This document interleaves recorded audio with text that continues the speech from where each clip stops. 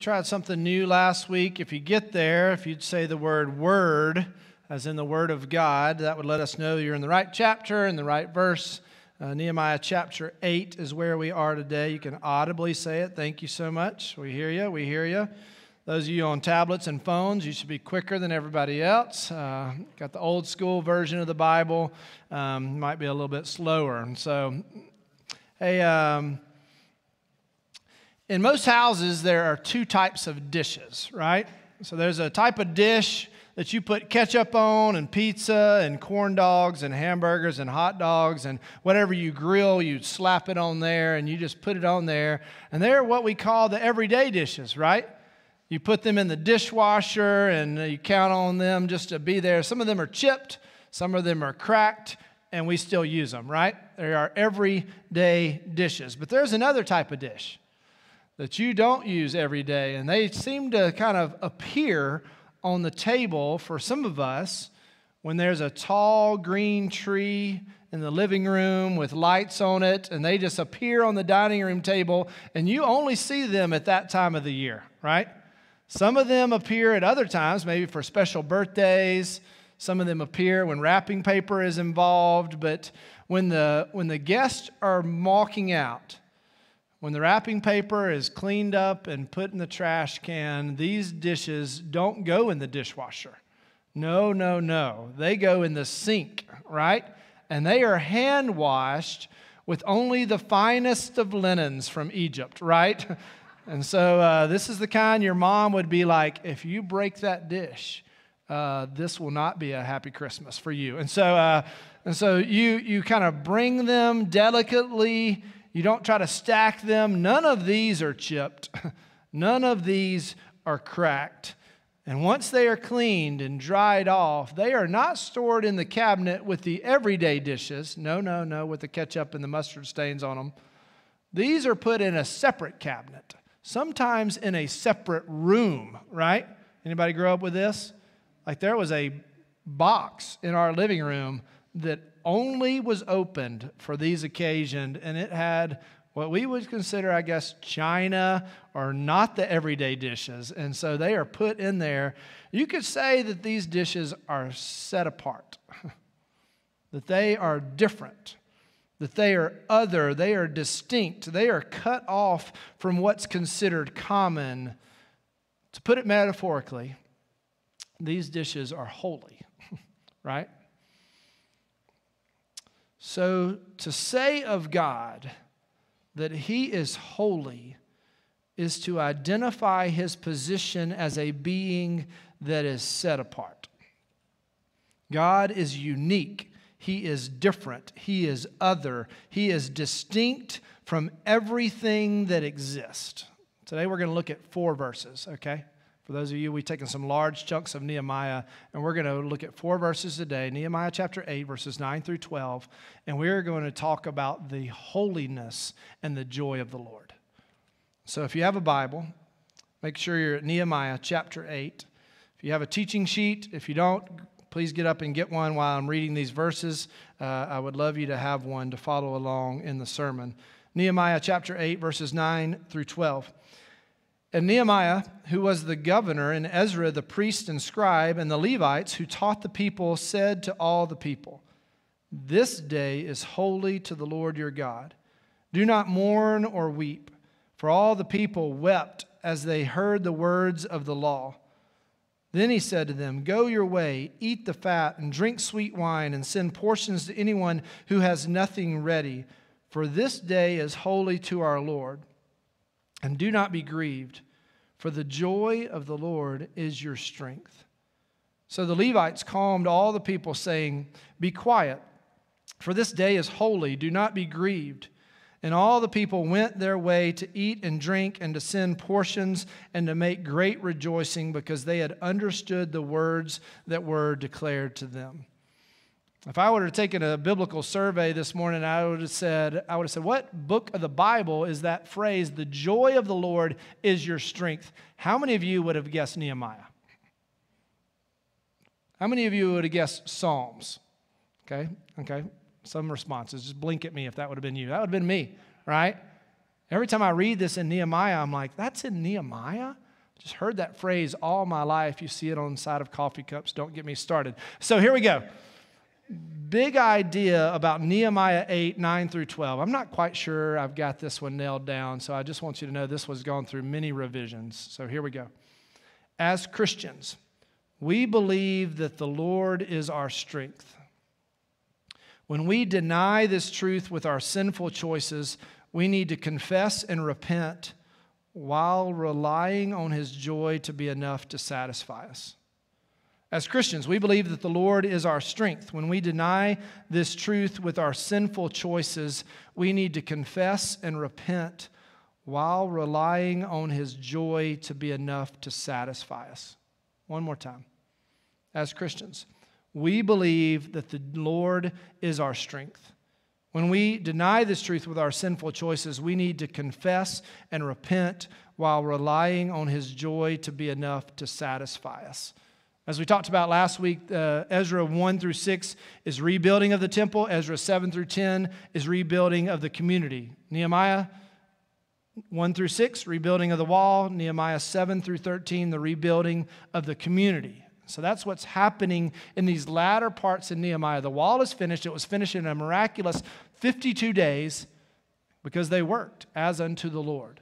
They weren't distracted by all the things. I follow this guy on Instagram named Paul David Tripp, and I've read some of his books. And this is a quote that I read a few years ago that I was brought back to this week, and it says this: "You and I must not forget that we live between the already and the not yet, where sin still lives and rescuing grace remains essential." Do you feel that? I do. Every day, I realize that I am a new creation in Christ, but my sinful nature still resides inside of me, and it's a war. It's a battle going on, and we live in the already and the not yet, that we have been made holy and we are being made holy, and one day we will be glorified, right? Verse 9 of Nehemiah.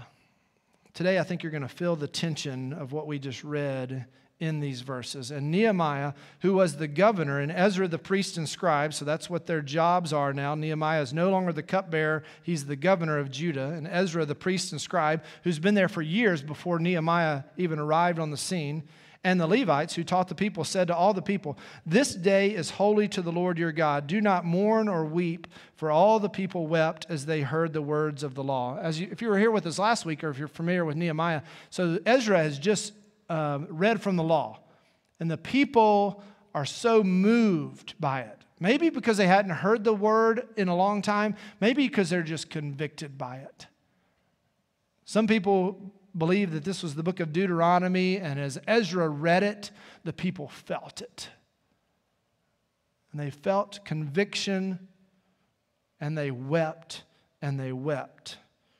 Look at verse 9. There is freedom in confession and repentance. There is freedom in confession and repentance. For those of you who've been Christians for any length of time, I pray that you have realized that truth. That you don't just confess and repent at the moment of your salvation, but it is a daily practice for the rest of your life. I'd like to put on some kind of weird music right now that really drives this home to you. This is not the kind of church that we have. And so we're just going to put on a soundtrack, and I'm going to keep talking. All right, are we back again? Did I go down too?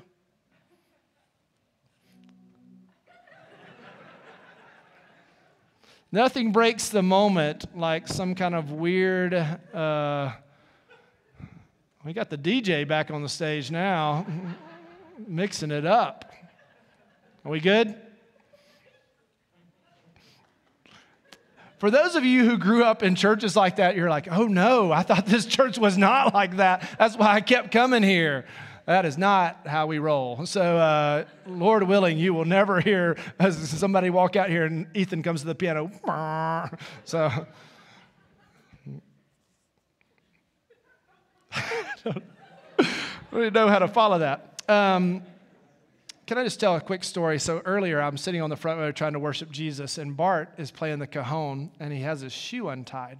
And so all in my head, I'm trying to sing the songs and think to myself, how do I tell Bart his shoe's untied? And so then when I came up here to the welcome, I went back to sit down, and guess what? He had tied his shoe.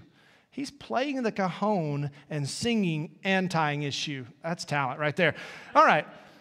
Where in the world? Okay, there's freedom in confession and repentance. If you've been a Christian for any length of time, man, that just really messed me up. This is the same conversation I have with my children about bathing and shampooing their hair, okay? So sometimes your children will come out of the bathroom and you'll say to them, did you wash your hair? And they were like, I ran the water through it. I was like, not the same, right? You need to rinse and repeat on a daily basis would be helpful. Same way with confession and repentance. That you and I are daily confessing and daily repenting. I saw this Instagram post by Priscilla Schreier the other day that showed a journal page with just the words, Dear Lord, at the top of it. And all that was on this page were the words, Dear Lord, and then there were just tear stains. And at the caption said, sometimes this is the best kind of prayer. Have you been there before? You go to pray or to write out your prayer, and all that can come is tears. No words could express how you were feeling, just tears, just weeping, and that's where these people have found themselves. As Ezra explained and read the Word of God, the assembly's first response was one of conviction and mourning. This really carries out through all of Scripture. Romans 3:20 says this, for by works of the law no human being will be justified in his sight, since through the law comes knowledge of sin.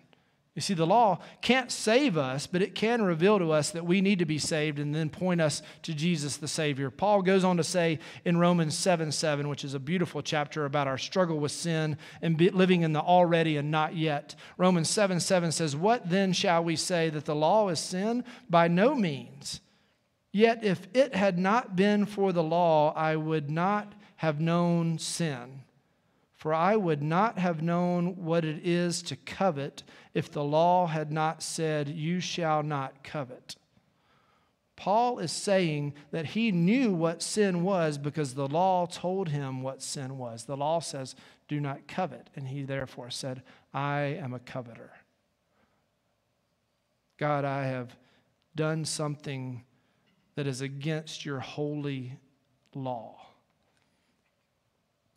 Paul David Tripp wrote a kind of a prayer of confession. He called it a poem the other day, and it's kind of long. It's going to be about 20 slides long, but I'm going to read it, and I think it's going to get our heart in the right place as we continue through this text, because you and I can't really get this picture of what this was like. Ezra brings out the Word of God, and he starts to read it, and the people start to weep.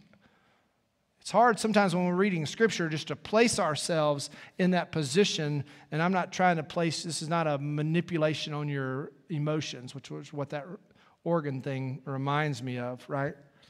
Paul David Tripp said this in Forgive Me. Father, forgive me.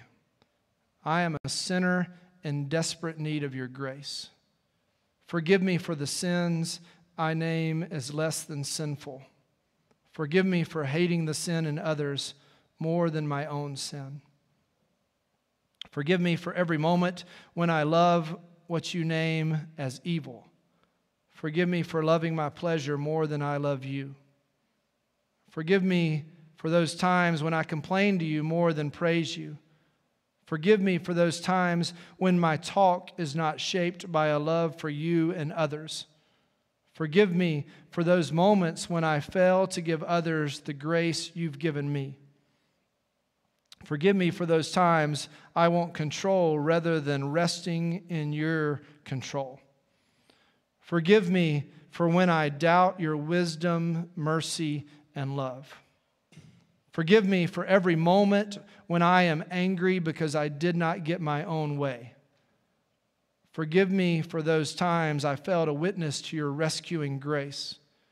Forgive me for often loving earthly treasures more than the spiritual treasures you have lavished on me. Forgive me for those many moments when I have failed to love my spouse as you love your church. Forgive me for those times when I have used my gifts for my glory and not yours. Forgive me when my fantasies are outside your boundaries. Forgive me when I have responded to the weaknesses of others with irritation and not grace. Forgive me when I am comfortable with a dichotomy between what I profess and how I live. Forgive me when I allow the distractions of earth to keep me from seeking the things above. Forgive me when I am not a good steward of my time, energy, and resources. Forgive me for every time I battle for my way instead of joyfully submitting to your way.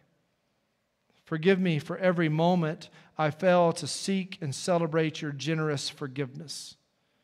Forgive me for failing to quest to be holy as you are holy. Forgive me for every instance where my heart wanders from your righteous path. Forgive me for words unsaid that should have been said and for words said that should never have been said.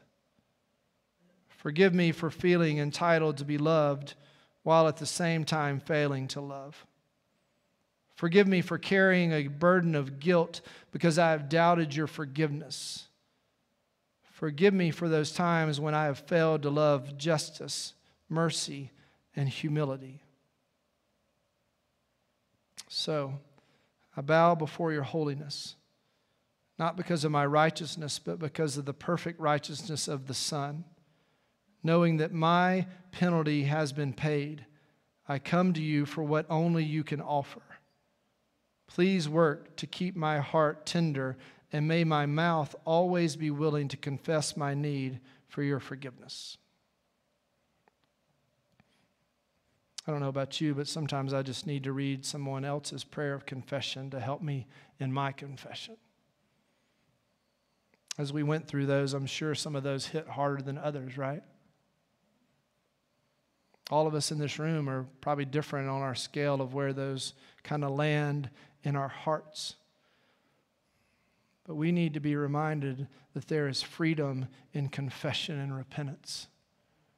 And the best thing you and I could do is to bring our sin to the light. So after you've understood God's word and wept, you have to dry your eyes and remember that God is good. There's a song we sing called Christ Our Hope in Life and Death, and there is a part of the song that's just kind of captured my heart for the past few months. And it says this: what truth can calm the troubled soul? God is good. God is good. I don't know about you. Sometimes I have a troubled soul. When I read a prayer of confession like that, yes, I just confess, and yes, I repent, but I want to remember that what calms my troubled soul is that God is good, that He is holy. The song goes on to say, what is our hope in life and death? Christ alone, Christ alone. What is our only confidence? That our souls belong to Him, that our souls to Him belong.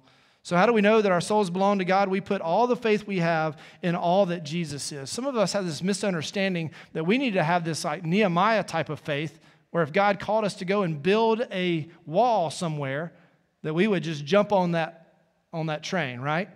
Some of you compare yourselves to Nehemiah and you go, I'd never have that kind of faith. Hey, let me free you up something today. God is the giver of faith.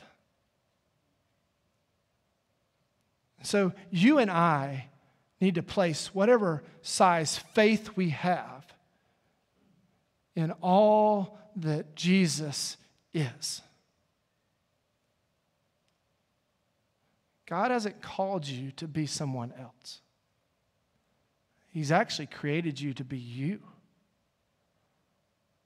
And the quicker you and I can embrace the fact, yes, I think our faith grows. Yes, I hope my faith has grown since my early childhood confession until now.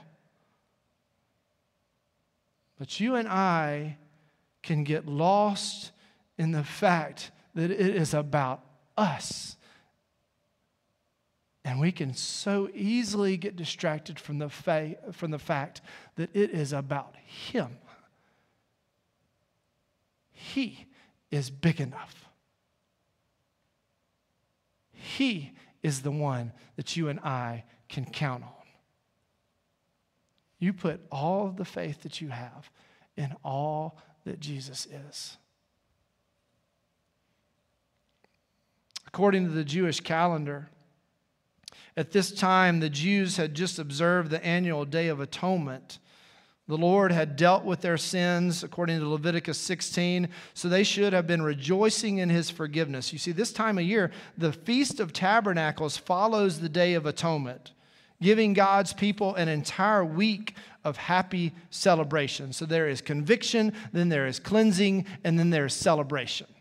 The Word of God can lead us to celebration. Jeremiah 15:16 says it like this: "Your words were found, and I ate them, and your words became to me a joy and delight of my heart.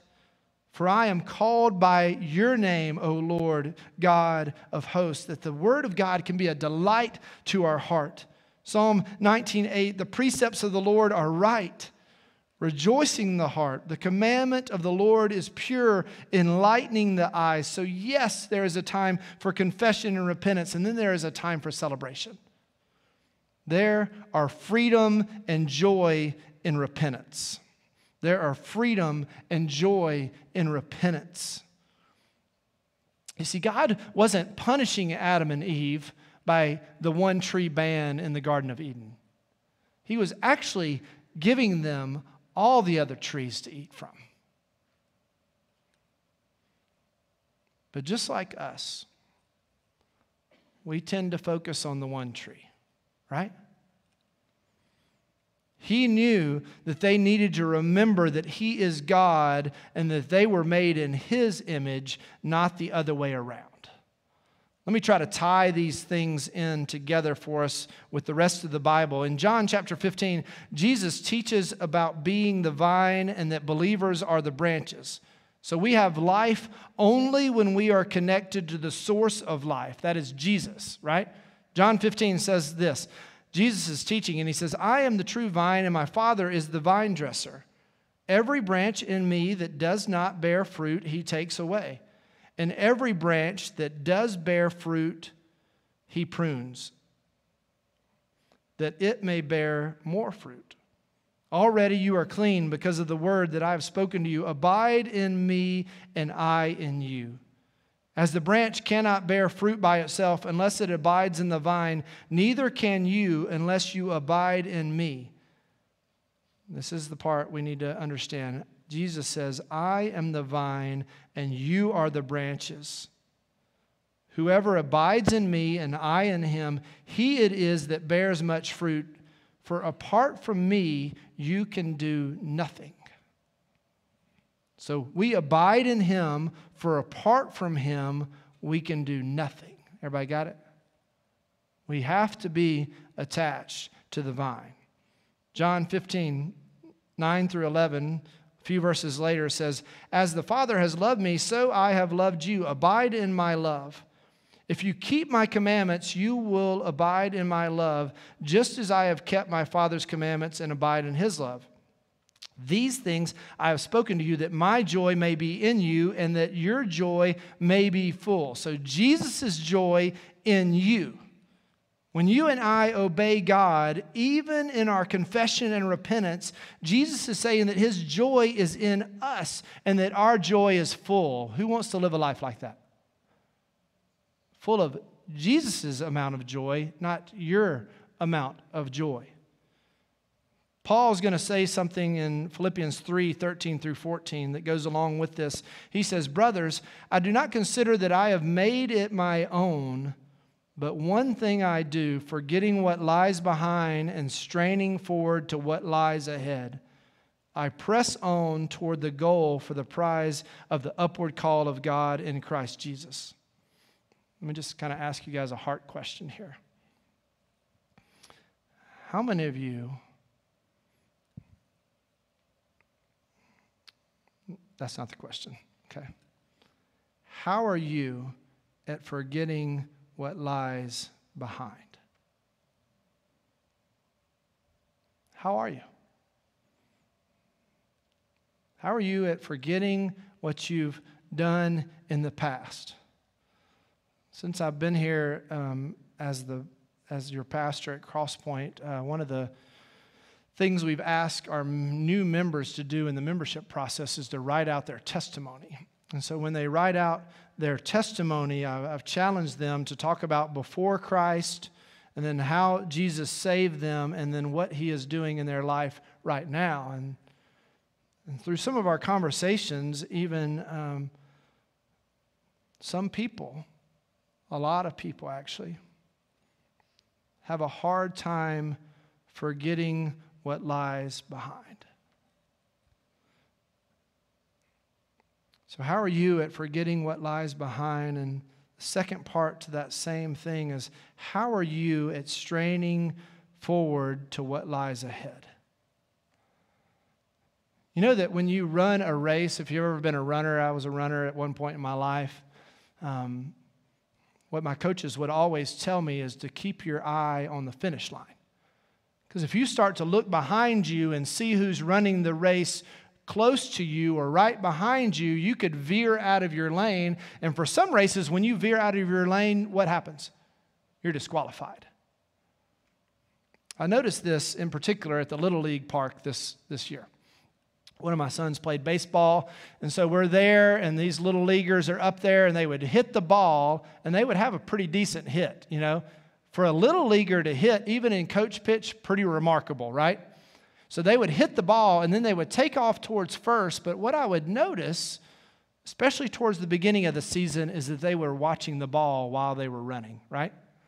And they would keep their eye on that ball, but what I noticed that when they would keep their eye on that ball and not on first base is that oftentimes they were thrown out, even by inches. But as the season progressed, what I noticed is that they would hit the ball and then they would just take off like their pants were on fire towards first. And then a lot of times they could make their way, because what you have to know about little leaguers that maybe little leaguers don't comprehend themselves is that they're not that accurate with the ball. That's why the coach is pitching. Everybody with me? Really, in reality, if you and I were standing there and the coach was pitching, I mean, we'd be cranking it, right? But they don't comprehend that the coach is pitching because everybody else on the field not that accurate with the ball. And so if they would just take off towards first and not worry about the ball and worry about getting to first, they would have a lot more of a success rate, right? Same way in the Christian life. Yes, you should remember what God has done in your past and how he has captured your heart. But brothers and sisters, we have got to strain forward to what he has called us to, and that is a pursuit of holiness. We can weep and mourn over our sin. We can confess them to the Lord, but then we need to strain forward to what lies ahead. We should pursue holiness. We should run after Jesus, sprint to him with all the power of the Holy Spirit. My pastor in Texas, he discipled a bunch of us guys. We were young guys. We were Christians. And so he was discipling us, and he would say this all the time. He'd say, fellas. That's how he would say it. He would say, fellas. Got that Texas good voice. He would say, you want to run after Jesus as fast as you can. And he said, if you want a spouse, if you desire a spouse, you look to the left and the right of you and see who is running after Jesus as fast as you. He said, brothers, don't look behind you. He said, you keep your eyes focused on Jesus, and every once in a while you glance to the left and right and you go, who's running the race after Jesus as hard as you are? You don't want to look behind you. You don't want to slow down. Verse 10. It's just a word for the singles in the house. It can be hard. But I would commend you, encourage you to run after Jesus. Pursue him. Verse 10. Then he said to them, "Go your way, eat the fat and drink sweet wine, and send portions to anyone who has nothing already. For this day is holy to our Lord, and do not be grieved, for the joy of the Lord is your strength." Again, they're telling the people of God not to grieve any longer, because verse 10, a renewed relationship with the Lord brings joy after repentance. So you and I can have a renewed relationship with the Lord, and it brings joy after repentance. I'm going to read some verses out of Deuteronomy that kind of talk about the Feast of Booths. So it may seem out of context, but they're about to celebrate the Feast of Booths. So Deuteronomy 16, 13 through 15 says this, "You shall keep the Feast of Booths 7 days. When you have gathered in the produce from your threshing floor and from your winepress, you shall rejoice in your feast, you and your son and your daughter, your male servant and your female servant, the Levite, the sojourner, the fatherless, and the widow who are within your towns. For 7 days you shall keep the feast to the Lord your God at the place that the Lord will choose. Because the Lord your God will bless you in all your produce and in all the work of your hands, so that you will be altogether joyful." Altogether joyful. He's telling them how to approach the Feast of Booths, the Feast of Tabernacles. Listen to what the ESV Study Bible says about this. The Feast of Booths or Tabernacles is called the Feast of Ingathering in Exodus 23 and Exodus 34. It occurs in September and October, and it focuses on the harvest of summer fruits such as dates, grapes, and olives. This is the feast in which the law was to be read every 7th year. So verse 13 of Deuteronomy chapter 16, the people have gathered in their produce. They are rejoicing. They are rejoicing in their dependence upon the Lord. They are rejoicing because they know that he is their provider. And the Bible says, so that you will be altogether joyful. He's telling them how to celebrate the Feast of Booths. It's a celebration. Look at Deuteronomy 28, verses 46 through 48. Later on in Deuteronomy, it says, "They shall be a sign and a wonder against you and your offspring forever, because you did not serve the Lord your God with joyfulness and gladness of heart, because of the abundance of all things. Therefore, you shall serve your enemies whom the Lord will send against you in hunger and thirst, in nakedness and lacking everything. And he will put a yoke of iron on your neck until he has destroyed you." See, these people in the nation of Israel should have remembered that right there. They should have remembered that they were judged because they put their faith in the abundance of all things. Does that sound familiar? Know anybody like that? You and I cannot serve the Lord our God with joyfulness and gladness of heart when really we're counting on things to bring the joy. I really don't like hopping around the Bible, but I thought it was important that you and I see this because it brings something home to us. When the joy of the Lord is your strength, you will know that he is enough. When the joy of the Lord is your strength, you will know that he is enough. I've been slowly reading this book. Shelley's already finished it, and so I need to pick it back up. It's a book by Jackie Hill Perry. It's called Holier Than Thou. And in this book, she says, if God is holy, then he can't sin. If God can't sin, then he can't sin against me. If he can't sin against me, shouldn't that make him the most trustworthy being there is? Let me read it one more time for us. If God is holy, then he can't sin. If God can't sin, then he can't sin against me.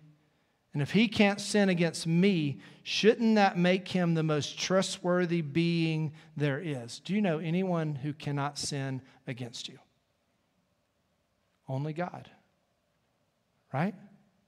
You and I have to understand that God is holy and He is the most trustworthy being there is. He is the most trustworthy being in your life. He is holy, honest, good, just, right, perfect. He can't sin against you, so you can trust Him. Does that blow your mind? It should, because when you and I think about anyone else, we have to know that there is a possibility that they could sin against us. And God sees you and He knows you, and He's still trustworthy. Verse 10 says, "For the joy of the Lord is your strength." The joy of the Lord. How much joy does the Lord have? Did you learn this in grade school? How much wood could a woodchuck wood if a woodchuck could chuck wood? Right? I practiced that at home. Okay? That's about how much joy I think the Lord has. How much wood could a woodchuck wood? Right? I have no idea. What I know about the joy of the Lord is that it is unending. Shelley and I were newly married. We had a one-bedroom apartment. You could stand in the closet, the walk-in closet, and it was the only closet we had, and you could see every room of the house through the bathroom mirror. Okay, I could look backwards and see the bedroom, and I could look in the bathroom. I could look in the bathroom mirror, and I could see the kitchen and the den. That's how small the apartment was. Okay. So Shelley was gone somewhere, and I thought to myself, I'm going to do the dishes. So I grabbed this Joy dishwashing liquid, and I put it in the dishwasher, and I shut the dishwasher, and I walked away, okay? I may have gone to watch TV. I may have gone to play video games. Let's just be honest. It was a different stage of life. We had no children. I'm the only one in the apartment. I'm responsible. I can do the dishes. So I put this Joy dishwashing liquid in there, and I walk away. About 30 minutes later, 45 minutes later, I come back in the kitchen to get something to drink, and I'm like, something is wrong with the dishwasher, right? What I learned in that moment is there was an abundance of bubbles flowing from the dishwasher like Mount Vesuvius, okay? Or any kind of volcano you can picture. There were just bubbles of bubbles and own bubbles. And they had made their way onto the floor, and they were progressing across our luscious kitchen, okay? Second floor apartment. And so I thought to myself, there must be something wrong with the dishwasher. Duh. There was something wrong with the dishwasher operator, okay? This had never happened to Shelley. And so I don't even think I had a cell phone. I'm just sitting there going, what is happening? And so what I realized is that dishwashing liquid and dishwashing detergent, not the same thing. And so one time I gave this illustration in another sermon in my hometown, and these mature adults came up to me at the end, and they were like, you know how to take care of that. And so they gave me every solution to this problem, to which I graciously said, thank you so much, thank you so much, thank you so much, as though they were thinking I was going to do this again, okay? That's how much they trusted me. But when I think about that moment in my life, that was a great learning experience, I think about the joy of the Lord and how unending it is. And how if we would just put our faith in Him, that the joy of the Lord would be our strength. Come back to that statement where Nehemiah says, do not be grieved. Then he offered them something in sorrow's place, the joy of the Lord. You and I need something in sorrow's place. What truth can calm the troubled soul? God is good. God is good. What I have learned to be true is what you focus on governs how you feel. If you and I only focus on our circumstances, on things that are fleeting, on the like or dislike from other people, then that will govern how we feel. The reason why many of us have stayed grieved for so long is because we stay focused on what is so wrong. Rather than finding our joy in the Lord, we turn on the TV to escape and numb ourselves. We look at social media only to find that it has sapped our joy. We enter into illegitimate relationships to escape. We look at pornography to calm our troubled soul. We get involved with drugs and alcohol to escape. But if your focus is properly situated on the Lord, however, He will give you His joy, and His joy will give you strength. Because this is what I know about sin. The longer you stare at the sin and the longer you focus on the sin, the more appealing the sin will become. But until, brothers and sisters, you and I can love Jesus and focus on Him and count on Him more than that sin to provide us the joy that we need, we will continue to run back and escape in that sin over and over again. How do I know this? Because I have talked with thousands of people about this constant going back to these things that they thought would bring them everlasting joy, only to find that they left them just as hungry and discouraged as when they found it. And I also know it because it's me.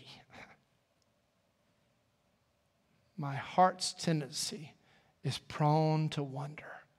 Lord, I feel it. I'm prone to leave the God I love. How holy is the Lord? He is holy, holy, holy. Some of you have sang these very words. Isaiah 6:1-3 is where we get that beautiful hymn. In the year that King Uzziah died, I saw the Lord sitting upon a throne high and lifted up, and the train of his robe filled the temple. Above him stood the seraphim. Each had 6 wings. With 2 he covered his face, with 2 he covered his feet, and with 2 he flew. And one called to another and said, Holy, holy, holy is the Lord of hosts. The whole earth is full of His glory. And if you go on to read, you'll see Isaiah's response to the fact that he was like, God, you are holy. You and I have a tendency to want to diminish God's holiness, to make Him more like us. He is not like us. He is holy and separate from sin, and therefore He is perfect in everything He does. So look at verse 11 and 12. So the Levites calmed all the people, saying, Be quiet, for this day is holy. Do not be grieved. They're saying this over and over all throughout these verses. And all the people went their way to eat and drink and to send portions and to make great rejoicing, because they had understood the words that were declared to them. Listen to what Tony Evans said about verses 11 and 12. The Levites said, Don't grieve. Why? Because that day was holy. In other words, the people were to remember that God was still on His throne and He was still in control. The people had a great celebration because they had understood the words and were explained to them. No party compares to the joy of understanding the gracious word of God that promises salvation and kingdom blessings to all who will believe. So does the Bible make you want to celebrate? It should. There should be times where you read the Bible and God's promises and faithfulness are on full display. And so you want to take it and share it with someone else. That you say to one of your friends or your coworkers and you go, I just got to show you this. I know this may be a little crazy, but I got to show you this part that made me want to celebrate this morning. You know that song, Celebrate Good Times, Come On, right? Okay. That was all the vocal harmony I'll give you today. But you and I can read the Bible and celebrate. You can see things that you have never seen before when you read passages that you've read 1,000 times. It's like the Holy Spirit just takes that spotlight and says, I want to show you a little bit deeper. One of our students years ago said that the Bible is like a mine of gold. It's full of gold. There's no pebbles in it. It's all gold. So you and I, when we read it, should go, God, I could have never written that. 1 Thessalonians 1:2-7. Sorry for the many verses today. You can look at them later. Wish we had time to unpack them all. 1 Thessalonians 1:2-7. Just kind of wanted to show you all throughout the Bible is this theme of God's holiness and His joy. 1 Thessalonians 1, we give thanks to God always for all of you, constantly mentioning you in our prayers, remembering before our God and Father your work of faith and labor of love and steadfastness of hope in our Lord Jesus Christ. For we know, brothers, loved by God, that He has chosen you, because our gospel came to you not only in word, but also in power and in the Holy Spirit and with full conviction. You know what kind of men we proved to be among you for your sake, and you became imitators of us and of the Lord, for you received the word in much affliction with the joy of the Holy Spirit, so that you became an example to all the believers in Macedonia and in Achaia. As Christians, we have the joy of the Holy Spirit, and His joy does not depend on our circumstances, on how we feel. And when we abide in that joy, we will be a light to those around us. Paul is saying to these believers in Thessalonica, you were dwelling in the Lord, letting the word of Christ dwell in you richly, and therefore you were a light to all these places. Now let me take some application for this. I'm just going to walk back through the main points of the sermon. Let me read the big idea one more time. As Christians, we believe that the Lord is our strength. When we deny this truth with our sinful choices, we need to confess and repent while relying on His joy to be enough to satisfy us. The first one is there is freedom in confession and repentance. Here's just a heart question. When is the last time you had an honest conversation with God about how you are doing spiritually? When's the last time you just set aside some time and just said, God, I need you to know that I see where I am at spiritually? Number two, what truth can calm the troubled soul? God is good. God is good. How can you remind yourself of God's goodness this week? Do you need to write that on a sticky note, put it on your computer at work, put it on your window where you wash the dishes, put it on your window, your mirror, your window, don't get ready in the front of the window, on your mirror in your bathroom? Some of you need to look at that before you walk out of the door on the mornings, and you could just go, what truth can calm the troubled soul? God is good, God is good. Some of you need to put it in your car, your truck, where you can see it every single day. Don't put it over the speedometer, okay? God is good, but we can drive crazy, right? Number three, that was not a license to drive crazy. Moving on. Number three, what is our hope in life and death? Christ alone, Christ alone. What is our only confidence? That our souls belong to Him. So we put our faith in all that Jesus is. My simple question to you today would be, have you put all the faith that you have in all that Jesus is? Friend, if you've walked in here today and you just found yourself meditating and thinking about the holiness of God, and you thought to yourself, I've never seen or heard or known of anyone like that.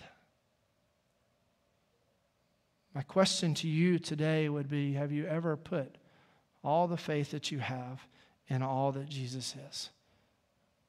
And through no magic prayer, but through an honest one, just said, Jesus, I need you to save me because I am a sinner. Jesus, I need you to give me a new heart because this one is full of sin. Jesus, I confess that I've been trying to run my own life, and it's obvious that that's not going well. I need you to take utter and full control of my life. I give my life to you. Next, there are freedom and joy and obedience. Hey, if that last thing, if you're just like, hey, I think I'd like to know more about that, I'd love to see you after the service. I just want to slow down for a second and just allow the Holy Spirit, to make His way in our hearts. He doesn't need my permission, by the way. He definitely doesn't need an organ. He can move. He can move when He wants to move. There are freedom and joy in obedience. Christians, I hope you found this to be true, that there is joy in obedience, and we need to concentrate on living a holy and pure life. When the joy of the Lord is your strength, you will know that He is enough. Just bringing us back to that statement by Jackie Hill Perry, if God is holy, then he can't sin, and if he can't sin, then he can't sin against me. If he can't sin against me, then he is the most trustworthy being there is. And he is enough. What you focus on governs how you feel. What have you been focused on lately? Is there something you're running to numb yourself other than Jesus? And the last one is just a question we've been asking for a couple of weeks. What could God do in you and through you in the next 52 days if you set your gaze on him and ran to him as fast as you could? We started a few weeks ago, June 5th to July 26th. Brothers and sisters, there's no better time to renew your relationship with Jesus than now. If you're waiting to pursue holiness when you get to be older, that's a bad life strategy. The time is now to realize that God is holy and he is worth everything that we could ever give him. I pray that we in this room could come alongside of each other and cheer each other on towards holiness. My prayer as your pastor is that that would be the kind of faith family that we are. That his holiness would be on our minds. That each other's good would be in our prayers. That God would stir in us a hunger and thirst for him and his word and for the fellowship of other believers. Will you pray with me? Father, I thank you that you are holy and good and right and just. And I thank you that you will never, ever sin against us. How remarkable is that?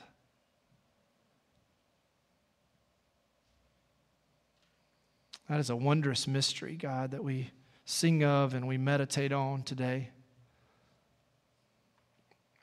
Christ in us, the hope of glory, is a truth that we could never fully comprehend this side of heaven.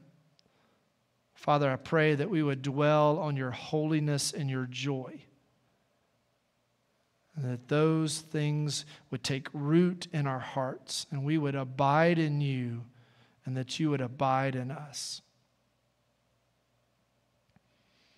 Father, may we pursue holiness alongside of each other. May we cheer each other on toward holiness, towards humility, towards mercy, towards what is right. Father, we thank you that, Jesus, you are the way and the truth and the life. May we bank everything that we have on you. And may we find joy in this kind of obedience. In Jesus' name we pray. Amen.